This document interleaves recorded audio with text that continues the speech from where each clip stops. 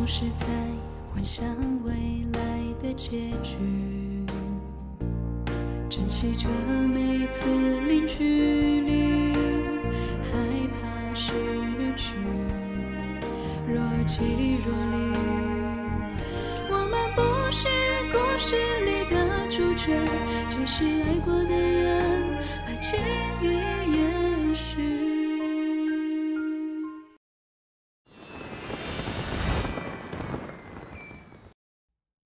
这位爷，您说茶有味儿，给您重沏了。哎，您又说菜不干净，也给您重换了。你还想怎么着？小姐，怎么回事啊？来了一个很难缠的客人，一会儿说我们茶是隔夜的，一会儿又说我们菜没洗干净，这会儿闹得正欢呢，花姐拿的没辙。若是差钱，您就直说，这顿饭呐，花姐我请。但凡今日花满楼能够做出一道令本大爷满意的菜，这银子就归你了。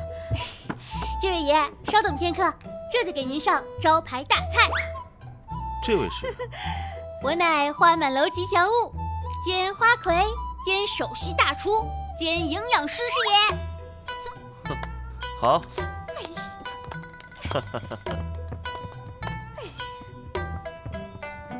玉儿，你在搞什么？花姐，是时候展现我真正的技术了。真的，玉儿要亲自下厨，你没看错，千真万确。哼，走去看看。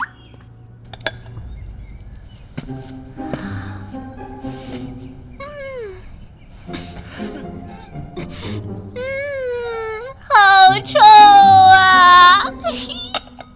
太大了！什么东西啊？这么大碗，拿开拿开！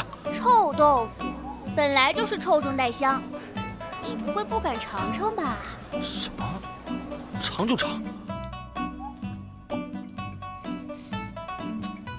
这东西能吃呀，真吃的。真的是臭中带香。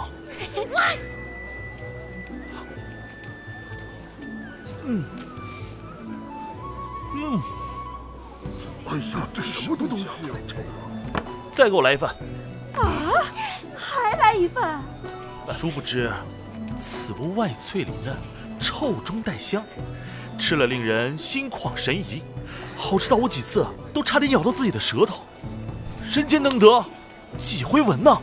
我也要一份，我也要2份，我也来一份，我也要2份。哎，抱歉啊，各位，此道菜工艺复杂，今日已售完，请各位改日再来。哎呀，这下就没了。哎呀，明天再来吧，明天再来吧。今天表现不错啊，这下花满楼的臭豆腐算是名声在外了。这是给你的酬劳，等花满楼臭豆腐大卖之后，还有重谢。如此重赏，我就不要了。对了，那个臭豆腐还挺好吃的，还有吗？还有更臭的。哎呦，玉儿啊，你是疯了吗？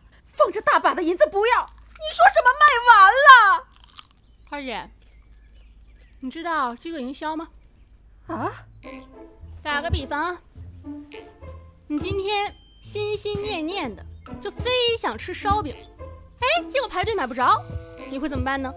肯定心里一直念叨那个饼，明天一早就去买。对了嘛，这个就叫做饥饿营销，就是因为它稀缺，所以就更抢手了。起来好像挺有道理的，我怎么就没想到？玉儿，你不对劲，你怎么突然就能做出绝世美味来了呢？花姐，我给你讲个秘密啊！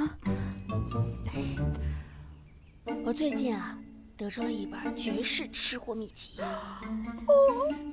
里面记载了历代各种美味佳肴的制作秘方。臭豆腐啊，就是小试牛刀而已。真的呀？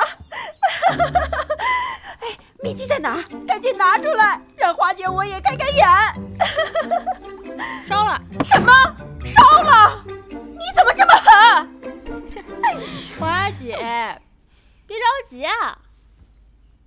这儿呢，万一被人别偷了怎么办啊？跟杏花楼比厨艺，我甩他们几条街去我。如此甚好，如此甚好。你要是需要什么食材，你尽管列出个单子来，我明天一早就让他们去买。干杯，花姐！玉儿姑娘辛苦了，买菜的事儿就交给我吧。行，明天呢我就列几张单子，那就辛苦姐姐啦。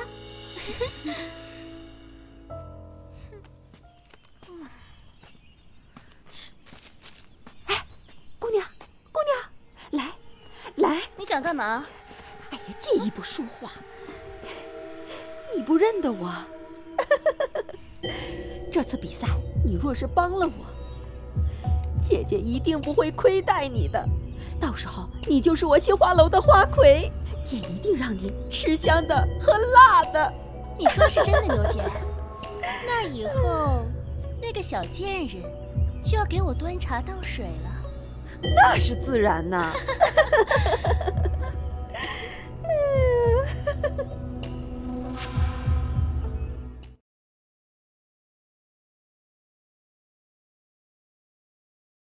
沉重朴素誓言，尽管潜入绵长，只写首歌都是